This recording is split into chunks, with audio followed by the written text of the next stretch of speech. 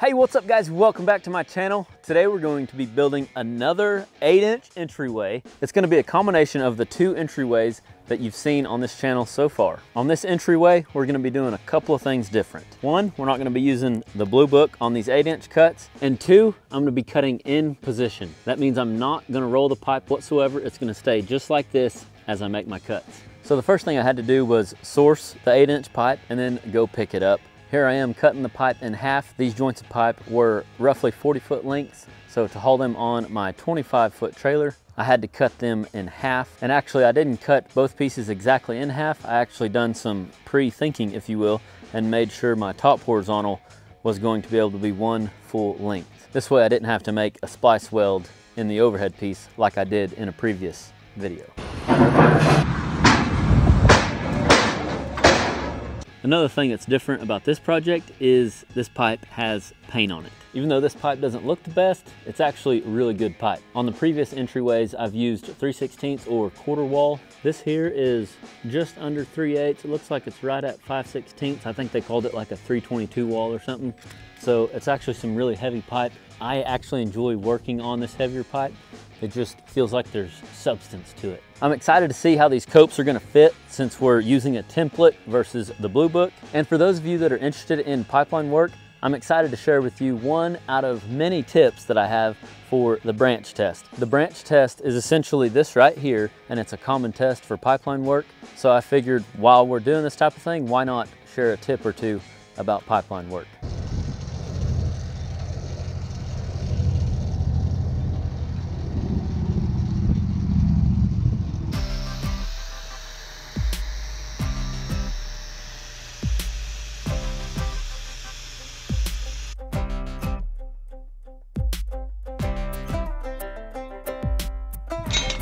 All right, now we're ready to put our template back on here, mark it, put a template down here, mark it. But of course, before we do that, we have to find center of our pipe. Not so much on this one. This one doesn't really matter because we're not putting anything on the other end of it. But this one here, we're putting 45s on each end. So we want our 45s to be lined up. So I'm gonna get my center finder, find center, make sure that 45 is rolled right and make the other end match.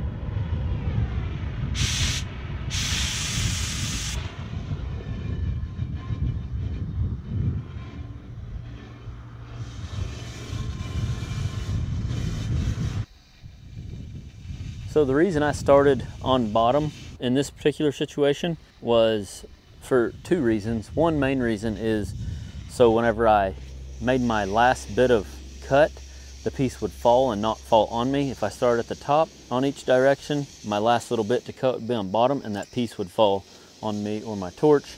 So that's the main reason I like starting on bottom in a situation like this. But another reason is it's kind of known to cut a little bit better whenever you start on bottom and go up.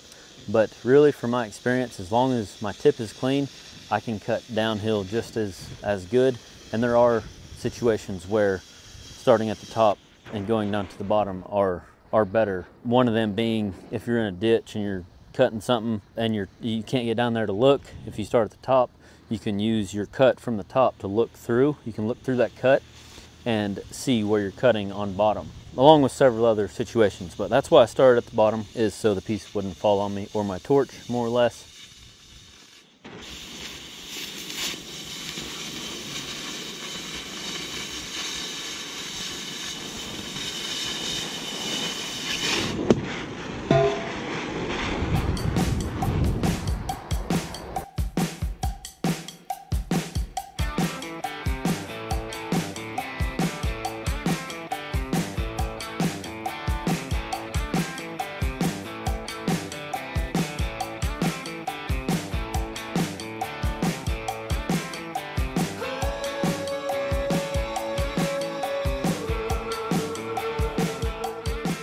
There might be some of you asking, why is there roof metal tin underneath my jack stands? So the ground here is actually pretty soft, and without that tin, my jack stands will sink. I've used plywood on the pipeline. We've used skids, just anything to make those feet more or less bigger is kind of how I kind of like to explain it. But I've never used tin until now, but it's actually working pretty good.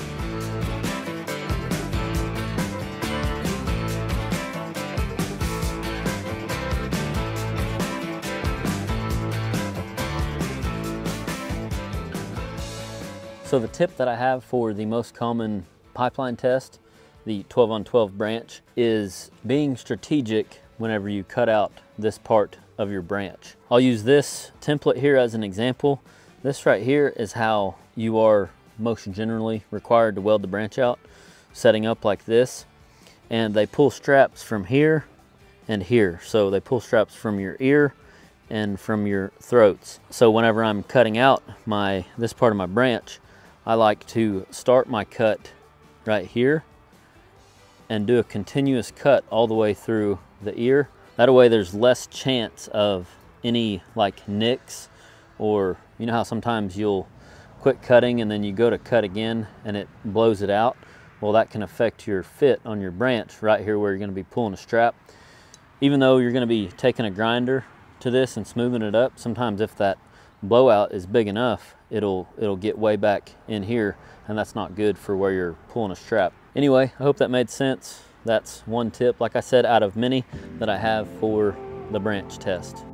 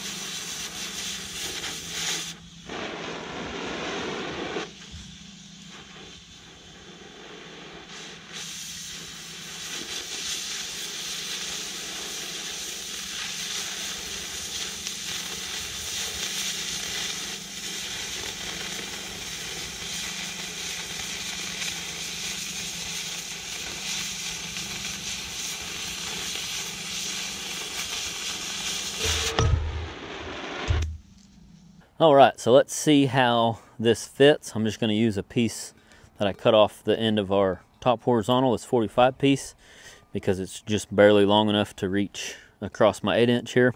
So we'll put it in here. As you can see, it looks like it fits like crap, which it does. A lot of this is because of the thickness of our pipe here, our wall thickness. So I've actually went ahead and ground that other side down. We'll go over there and see how it fits. Hopefully it fits a little bit better. Fits a little better. You can see it's rocking there, but it's definitely 10 times better, but there is still a gap depending on how I hold it here or rocked back here. There's still a gap over there and a little gap over here. So I'll do some touching up to get it fitting a little bit better. But for fence work, for this type of what I call structural work, this is actually pretty close. I say that, there's a pretty big gap right here. So I'll get rid of the pretty big gaps and then just sew up any small gaps that I have. To me, it's worth it to take the time to do some grinding, because you're either grinding or you're welding, and the welding just looks better the better fit you have. So anyway, there you have it. All right, so if you've been following along, you've probably noticed that in today's video we used a template to mark our saddle, versus the last two entrances we used the pipe fitter's blue book to lay out and mark these saddles in 45s. If you're new to the channel and don't know what the blue book is, this blue book is full of measurements on how to cut these saddles without a template, as well as tons of other information on fitting pipe. So if you're asking yourself whether to buy a blue book or a template, my recommendation is, if you're going to be welding for a living and you want to offer pipe work, I recommend buying both. But if you're just getting started and funds are kind of tight, I recommend getting the blue book for just under $40 in the AROS Welding store versus this template. But this blue book has tons more information. It doesn't just have measurements for an 8-inch saddle. It's got takeoffs for 90s, T's, flanges. So if you're going to be doing any kind of pipe work whatsoever in your welding business, I really recommend getting the blue book. It's just going to be a handy tool to have in your pickup or your shop if you're going to be offering pipe work. The reason I say I recommend both the blue book and a template is because, if depending on what you're doing in your welding business or what you decide to like niche in, if you will, it's worth it to buy this because it's clearly faster to throw this on and mark it versus, you know, the 20 minutes it may take you to lay out an 8-inch saddle with the measurements in this book. So for efficiency's sake and for growing a welding business, I recommend having both. But if you're just getting started and funds are tight and you can't decide which one at first, I really recommend the blue book. And I guess with that being said, if you're not doing it for a business and you're just wanting to build one entryway, you may not want to buy a template, and you don't mind taking a little bit of extra time to learn by watching one of my videos or studying this book, you can buy this book for under $40 and then just lay out your saddles and build your own entryway once and throw this thing away or give it away or something. That's my 2 cents. Take it or leave it. Either way, thank you for joining me today. We'll see you next Friday, and remember, learn something every day.